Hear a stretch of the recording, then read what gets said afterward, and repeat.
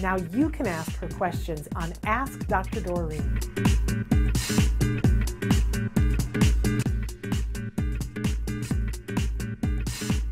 Good morning. We are in the 43rd hour of the podcastathon. So there's this hour and the next hour. This is the last hour of Ask Dr. Doreen, and we were saving this. This is the much requested talk about potty training. So in just a second, I'm going to turn this over to Dr. Granpeesheh, and she's going to give you the 411 on potty training, the definitive 411. Okay, but before we do that, I want to let you know a couple of different things during this hour. We are going to be giving away another 10 gift certificates for Discovery Toys. If you have not already won a gift certificate, then you really want to be entered into this. So the way the rules work, if you write a comment or a question, then you will, for each comment or question, you will have one ticket that's put into the hat, and at the end of the hour, we will pick out 10 more names. If you've already won, you can keep asking questions and comments. That's what you're here for, right? But you won't be entered to win. But, you know, it's a great opportunity to call somebody up in your family right now and go, excuse me, why aren't you doing this, right? That's true. And write in a question or a comment. So we absolutely we love Discovery Toys. They make great toys. The gift certificate will be for $25. It will be good on the Discovery Toys USA site, not in stores or on Amazon or on other websites for other countries. So want to be clear about that. Also want to say to you, this is the final hour where you guys, there's the Discovery Toy. We love Discovery Toys. This is the final hour where you can make a donation to our iPad challenge so that next hour, it's only an hour away, ladies and gentlemen, boys and girls, dogs and cats, alert the media. If we get to the $5,000, she is going to shave my head right here, right in this space. We have to go check, see what our balance is. Yeah, so put us over the top because you know that you want to see that. She wants to do it. I'm ready, willing, and able, but we want to put iPads in people's hands because communication is a right, not a privilege. So, and people need help getting iPads. So there it is. I love the pulsing arrow. It's very subtle. Yeah, I love it, Kevin. The site is givebutter.com/iPad challenge. And of course, we'll take more than $5,000 because that's just more iPads, right? But we need to get to $5,000. The moment is now. We've got a bunch of different questions that have come in. I love that Nava Paskowitz-Asner wants to send us both to Tahiti for a week after this. Thank you, Nava. That would sounds like a great deal of fun. But really, all I want to do is go to sleep in my shower. I know. That's all. That's all in about 2 hours, we know where you will be. Yes.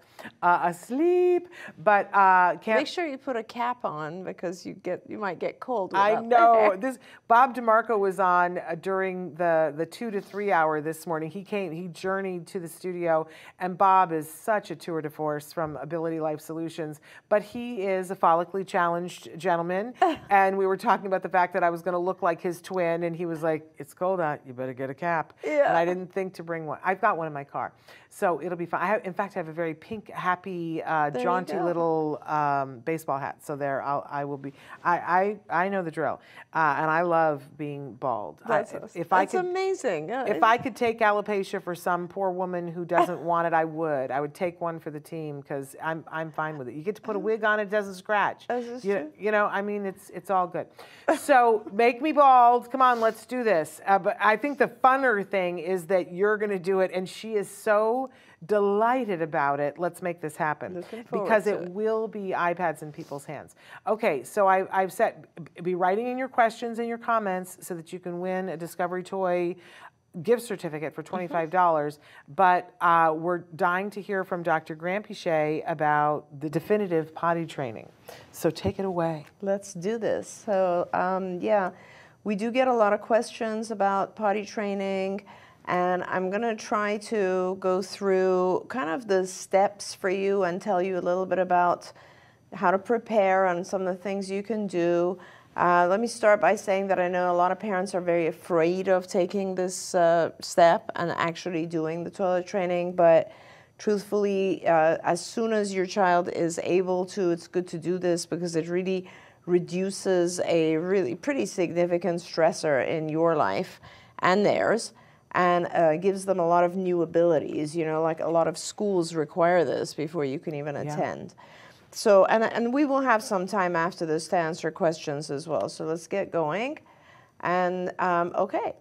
So I'm going to ask Trayvon to see if he can move me. He will. He automatically, he will move you around the screen. He's so good. So some of the things before you begin, one is make sure that you do a medical checkup. I mean, I know all of our kids go through checkups, but there have been situations where there was some medical factor that we were not aware of that would have prevented us or held us back. So it's important to make sure your child is healthy. Some of the prerequisites, just kind of, this is important because sometimes we do these, we want to teach our kids during their real lifetime and it just doesn't work. So ask yourself, does your child have the skills to carry out a toileting routine? So for instance, does your child know where the bathroom is? Does your child have the ability to pull up or down pants or pull-ups? And these are things that you should separately practice, right? As we do in ABA, we kind of break things apart and teach our children in small amounts. Does your child imitate? Because some of this you may want to have your child imitate you, for instance, showing them how to wipe on a doll or showing them how to sit on the toilet. Remember, if a child doesn't have any experience with the toilet, it is not uncommon for them to have a fear of the toilet. So just make sure some of those things are just done through imitation so you know that your child is willing and able to carry out these procedures. A lot of people always ask me, what are some signs that my child is ready for this, right? And most of it has to do with children who are either uncomfortable when they're wet or soiled. Yesterday, actually, somebody said, do you think it's a sign if my child comes up to me whenever they have like they've gone in their diaper? And yeah, it is. And it's a really good sign because the whole thing is that your child can actually feel the discomfort of being wet or soiled. Another sign is if they're asking about the toilet, interested in the toilet, wondering why people go to the toilet. A lot of little girls especially just model and see that others are going to the bathroom and they'll take you by the hand and try to go to the bathroom. So if you have a child who's showing any kind of readiness signs, let's go and let's go fast. Some preparation stuff when you want to start, on the day that you want to start, you get a potty seat with a stool or a transitional potty, right? And so you put a stool in front of the toilet and you put a potty seat on top of it, or you can get one of the ones that is stool and a transitional potty. You want to have lots of underwear with cool characters or pictures or something fun. And it is totally fine, by the way, if you decide that you want to go from, if you're doing this early and you're going from diapers to pull-ups instead of going straight to underwear, that's fine too, because pull-ups nowadays you can have less and less filling and they start to resemble underwear. But I know that kids really, like, you want to make this a fun experience for the child and you want to give them an opportunity to do things that are just new to them and fun. And like a lot of kids love like underwear that has the characters they like on it. Yeah. So, and you need a timer. It doesn't matter what kind of timer. It's got to be something that, my preference for kids is a timer that actually shows the time clicking down, even makes a sound. That would be good too, because kids are always like into what's going on around them, and this will help. Wipes, you want to have wipes. Visual supports, a picture schedule of the routine. I think I have a sample, but essentially just, you can print that online, or if you have pictures, you could perhaps produce that. But essentially it'll be like 5 or 6 pictures showing the child coming, entering the bathroom, sitting on the toilet, or taking their pants down, sitting on the toilet, then flushing, like standing up, flushing, then going over and washing their hands. There's some sort of picture schedule. And there's many of these you can choose from online that you can print out. You want to have a basket full of fun things to keep the child busy. So like toys, books, bubbles, an iPad or TV. And I know these all sound like reinforcers. They are. They're things that the child likes to do, but they're activity-based. So they're things that will keep the child on the toilet. You also need a basket of rewards, right? Candy, cookie, juice. And you want to make sure that you're not satiating your child during the day, right? So if you give your child a bunch of candy during the day, like earlier in the morning or something, they're just not going to be as motivated to work for those things. So these are two different baskets. And you want to have a data chart. Now you can, it is your preference how you want to do a data chart. But if you go online and ask for a data chart for potty training, you'll see the main components of this data chart are you want to have the day, of course, on there, and then you want to have if the child was dry when they came in, dry or wet, and if they were successful or not successful in their attempt to use the bathroom. And this is kind of important because you want to make sure you're progressing after a couple of days, right? That becomes sort of a reinforcer for us. Yes, absolutely, absolutely. Yeah.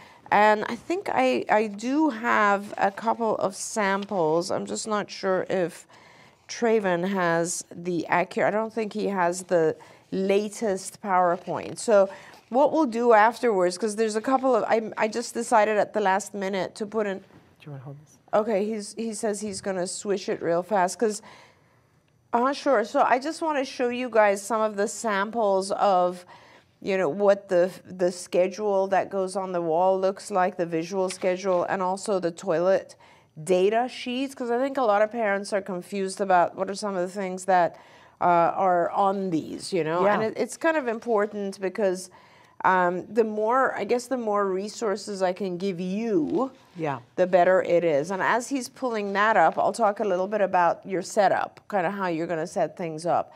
So you want to, first of all, make sure you're positioning the potty seat and stool in place. So that's where that's going to stay.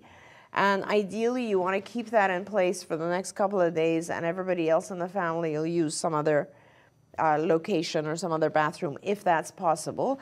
Or if you as an adult are using the toilet, make sure when you leave you put the potty seat and stool back. Okay? Because we don't want your child going in and like all of a sudden it's a whole, there you go. Thank you so much, Traven. That's great. So this is a sort of a visual schedule, as you can see, and you can move this around, do it however you like. You know, find others that you can print. So first it's like I'm taking my pants off. And by the way, you can practice this separately before you even start the potty training procedure. So one is you take the pants down, then you take the underwear down, and then the child is sitting on the toilet. And then you can, sometimes you even have like, sometimes we will have something in the toilet, like a little tissue or something that the child is going to pee on. Kids like that. They have targets that are super targets, fun. Yeah. In fact, actually now there are companies that produce specific things for this. And then you have a picture of wiping, then you have a picture of flushing, and then pull the underwear up and pull the pants up. Very, very simple to do, but it is helpful to have that because you're going to put this up on the wall right next to the potty so that the child also has a prompt if they ever want to look at that. So let me just go back to the next slide. And this is a sample data sheet. And as you can see, I mean, there's a lot of different things you can have on the data sheet, but I wanted to make sure you have a sample to show if it's like if the child has already is wet or has had a bowel movement when they come in, or if they needed a prompt or didn't need a prompt, and whether or not they were successful when they came in, okay?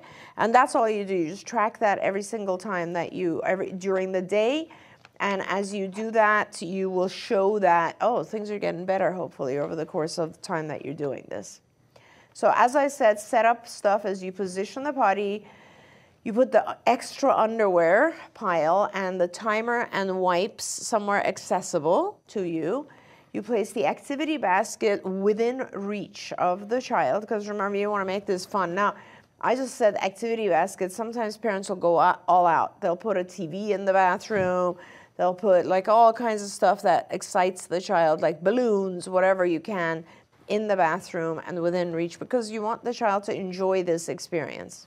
It's got to be the party, right? It's got to be a party, but you're hiding the reinforcer basket, or if there is a TV, you're turning it off initially, because access to those really, really important primary reinforcers, really effective reinforcers, should really happen if there is a success. You post the visual routine in an area where the child can see it, and because you're going to be pointing at that each picture to help the child know what to do. And you put the data sheet somewhere safe so that you can use it. And you want to make sure you're picking like at least 3-4 days when there's nothing major going on. Like, you don't want to be doing this when you're traveling. Preferably you can do this on a vacation or a long weekend so that it's not interfering with school. Not for Grandma's 100th birthday or Jill's baby shower. Exactly. Or Aunt Betty's wedding. Exactly, exactly. So the overall process, and I'm going to give it to you very, very simple, 4 steps, is you want to be, and this is, I call it 15 off, 5 on, just so you remember. But these will change, and they could be different in the beginning as well. I picked 15 off, that means 15 minutes off the toilet and 5 minutes on the toilet, just because it's very unlikely that a child will have an accident in 15 minutes if they've just gone, right? Sometimes we know, because we as behaviorists have taken baseline data, we know that it's okay to do 30 minutes off, 5 on. And if you know that your child's not going to have an accident, you can absolutely, the longer the period of time off, the more progress you've made, okay? So essentially, start the day with a potty party. No more pull-ups, and now you're with your child, and you're like, no more pull-ups, we're throwing them away, say bye to the pull-ups, say hello to these underwear, look how cute this is, isn't this awesome, make it exciting. And put the underwear on and let the child feel that they're actually dry, right? And celebrate and say, look, dry undies, great, good job. And show your child your reinforcers and just tell them you can have these if pee-pee and poo-poo go in here, and you show the child where it is. Okay. Step 2, we're 15 minutes free play. So you've done all that. Now the child has the underwear on, and you are running around, having lots and lots of fun. You might want to give your child salty food so that they'll be drinking, because when you're doing this training, you'll be giving them a lot of liquids. So, and you set the timer for 15 minutes. Now you take your child at the end of the 15 minutes, you take your child to sit on the toilet. And when you're on the toilet, you will mark the data sheet initially, what time you're going in, and if the child is wet or dry or has a bowel movement when they're taken in. Now, you just want to mark it. But the important thing is that you're keeping that period of time off the toilet short enough initially that when you start, hopefully you can avoid wetness. You can avoid it so that the child is like having a very positive, successful experience, okay? If they are wet or they've had a bowel movement during that 15-minute period, you'll remove the underwear, you'll tell the child where poop or pee goes unemotionally, and you will give the child a dry underwear, and you'll reward them. And that'll be any time during the 15 minutes that they're off, right? So you don't have to wait until the end. We don't want our kids walking around wet if they had a bowel movement in the first minute. You will not make them wait 15 minutes, but anytime they have an accident, you take them to the bathroom, if you can, you put the bowel movement in the toilet, you remind the child, go through the visual again, and you change them so that they're dry again. This is important. Now, step 3, you are now at the point where the 15 minutes is over and you're on the toilet. So they will stay there for 5 minutes, set the timer. The child sits on the toilet, and if they void on the toilet, if they pee on or poo, you will give reward, cheer, go crazy, immediately remove the child from the toilet, put a dry undie on, reward them to do all kinds of fun stuff. If nothing's happening, you just let them sit there for 5 minutes, maybe turn on the TV, or not the TV because they haven't been successful, but give them the basket of activities. Keep them busy. This is not supposed to be a activity that's not fun. It's supposed to be fun. And put on when they're finished, put on the dry undies and have the child again touch dry. One of the things a parent suggested to me, and they were right, was it would be great if your child has a concept of the labels dry and wet before you're doing this, right? So they learn that you want to try to keep it dry. Again, you mark the data sheet that there was either no success, a BM, or there was PP. Great. Now you're just going to repeat this process all day until bedtime, and that is where it's hard. I used to tell parents that you want to help. You don't want to be the only one doing this. You want to have either, if you can have older siblings, therapists, cousins, friends, neighborhood, whatever. It is so much easier if you only have like a 2-hour shift each of you. Yeah. When it's bedtime, you'll definitely go back to having a pull-up. Someone had asked earlier today, what do I do to make the bedtime overnight thing successful? That's a kind of a whole different phase, but the important things that you can do are not give your child liquid after like 6 p.m., 5 p.m., 6 p.m., and make sure that you take your child to the toilet before they go to bed, right? This is very important. If they're not in this phase yet, if they don't know that it's okay to go to the toilet and void yet, if they're afraid of it, then make sure that you give your child a whatever they're used to, a diaper, whatever, before you take them to bed, because you want to try to get a void as close as you can to their bedtime. And then you take them to bed, and then, sometimes parents are amazing with this kind of stuff, and they'll actually even wake up early, and because I'm always amazed at what parents know, parents of kids on the spectrum. They're like, I know he always goes at 5 a.m. I don't know how you know, but if you know, then you want to catch it before it happens. So that's the main thing. And again, you want to, every time you're doing this, you're using the visual schedule every single time, because you want to help the child get into a routine. If you have a child who is incredibly successful right off the bat, then the next step is to increase those periods of time off the toilet and on the toilet, because what happens is you go to like 30 minutes if you can, very slowly, guys, like from 15 to 16 to 17 to 18, very gradually. You don't want to go so fast and increase the time so that your child has an accident. That is not the point of this. You want to do well. And of course, if your child's gotten the message, they will void as soon as they sit on the toilet, which is really, really good. And remember, our goal here is not to teach bowel movement training. Your goal here is to teach pee-pee training. Yeah, okay? First things first. First things first. Bowel movements are a little bit different, and a lot of our parents know that our kids have, not only do they have a specific time of day or times of day that they go, and you can always predict that. It's like right after he eats or in the afternoon at 3 o'clock. And the other thing is they have tells, like the child will go in a closet and hide, or you can always tell from their body movements that they're uncomfortable and getting to that point where they really need to know. I'm always incredibly amazed with behavior technicians who know this about the kids they're working with. Yeah, they recognize the sign. Yeah, it's amazing. So for the next few days, maybe 2 or 3 days, you want to keep doing this until the child gets a routine in their head, right? You're gradually increasing the time off the toilet.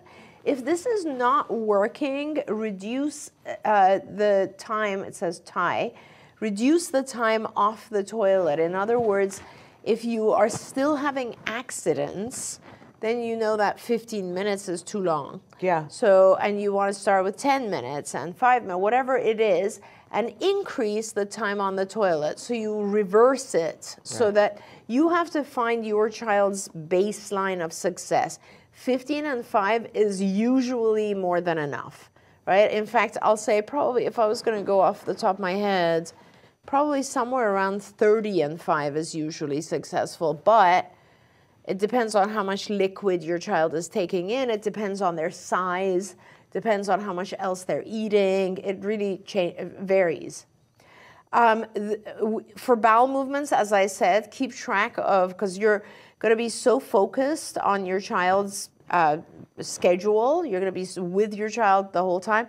Keep track of the times they have bowel movements, because this is going to really help you when you start focusing on the BMs, right? And doing this whole thing again with the BMs.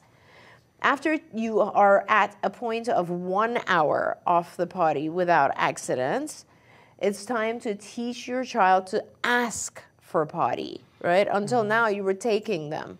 So now when you take the child, you want them, you'll ask, and you can model this. If it's a nonverbal child, you can touch an icon. You're going to teach the child to touch an icon.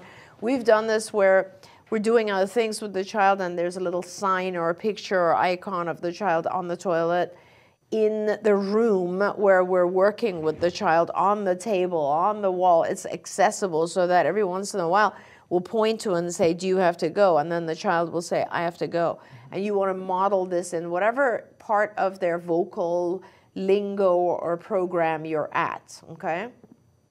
Yeah, that's kind of where pair the icon or picture, then fade your schedule further. The whole goal of this is to be able to get out there with your child without them having diapers on, right? So if you're going to go out, you want to make sure that you're increasing this schedule to the point where you can go out. If there's an accident, do not overreact and get mad. Just repeat the schedule at shorter intervals. Let's say we're at the 30-minute mark and I decide, oh, I'm going to increase this to 35. Oh, my child has an accident. No big deal. Go back to 30, get success, then do 32. Do a slower increase of the time frame. Okay?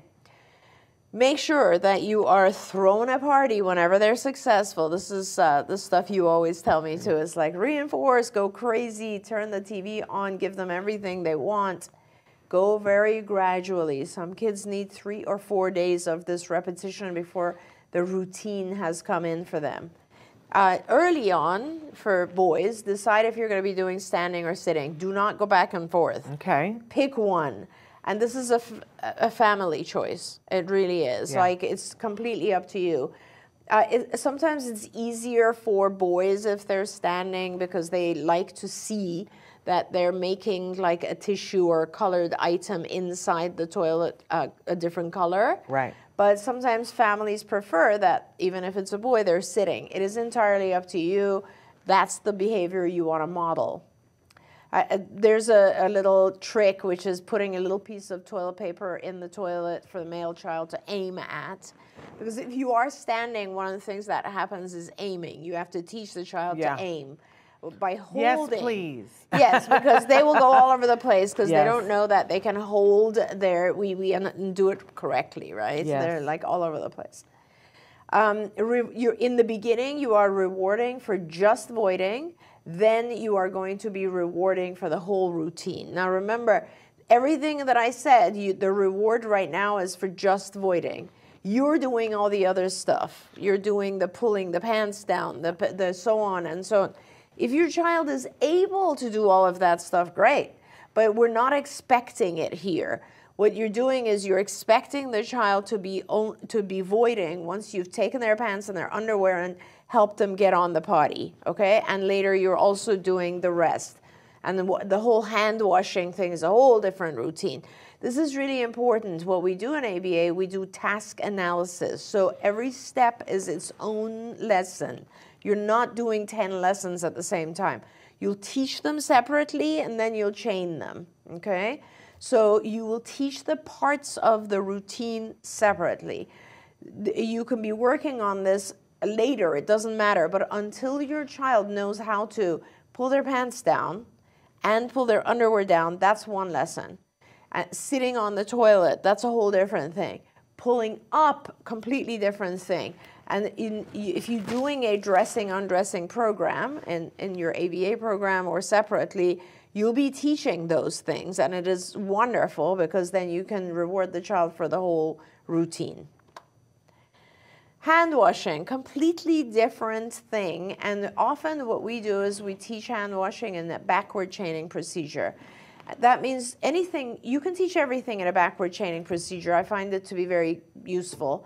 What it means is that you write out the steps. I've written them out here for you. Like for hand washing, you turn on the water, you wet the hands, you put soap on hands, you rub hands, you rinse, and you turn off, and you dry hands. Those are the steps. You can do a visual schedule for this as well.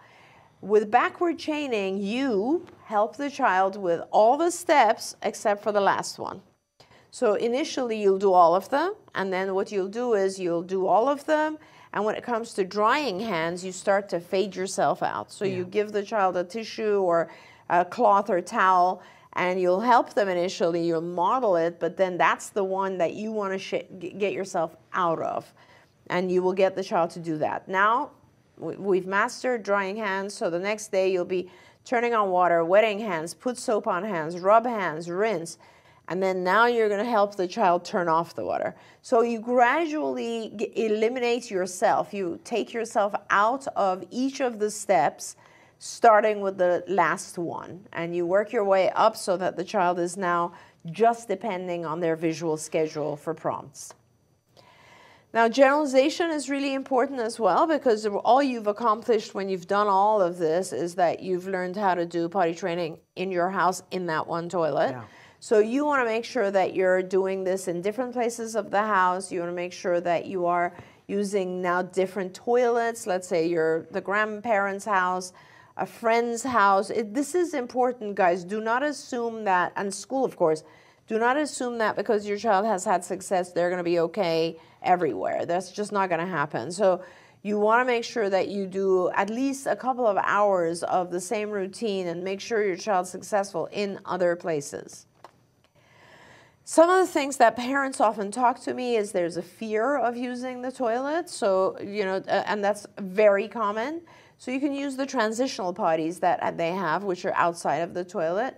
Gradually shape going in and sitting on the toilet. Make sure that you get your child comfortable with that before you start the process. Sometimes kids are out of control with flushing because they like that. It's a self-stimulatory type thing. Don't allow them. That means, though, that it's rewarding to them, right? They're trying to gain access to the flush. Don't allow them to do that unless they void it. If they have voided, then it's a treat. Yep. They can do it. Some kids have a fear of flushing. If that's the case, where children will be afraid of the sounds, make sure that you actually either get a silent toilet, which there are many, or give the child headphones so that they're not afraid. And don't flush when you're right in the middle of the training. You don't want anything to scare your child. You want to make sure of that. It has to be a positive experience. If the child wants to play with toilet paper, do not allow that. The rule is to only use toilet paper when they void. Okay, this is very important too.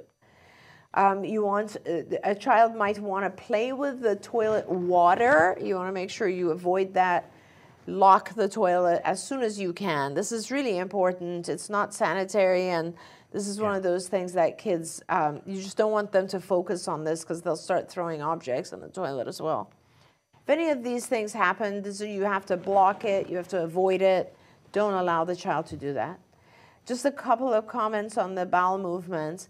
Children are sometimes afraid of pooping in the toilet. They're like wondering, where does everything go? It looks like this thing is going to suck me in here. It's scary.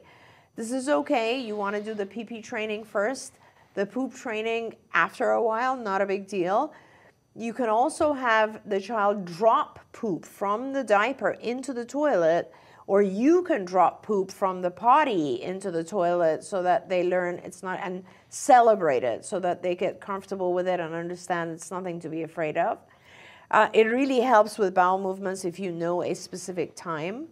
And make sure you're not doing this with children who have diarrhea or are constipated. Yeah. This is very, very important.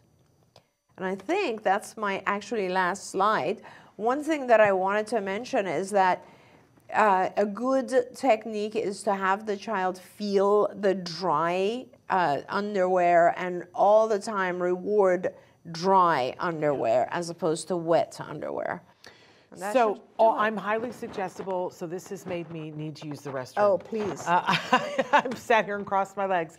I'd like to take a short break. Yes. And then so that I can get out and use the restroom. And then would you like to come back and answer questions for the couple of minutes that we have left of this? And then I'll join you at the top of that hour. Is that okay? Absolutely, yes. Because you've got some questions that have come in. So forgive me. The bladder has just said it's hour 43. We'll be back in a couple of minutes. Stick with us. Don't forget, you can watch Ask Dr. Doreen live every Tuesday morning at 10 a.m. Pacific time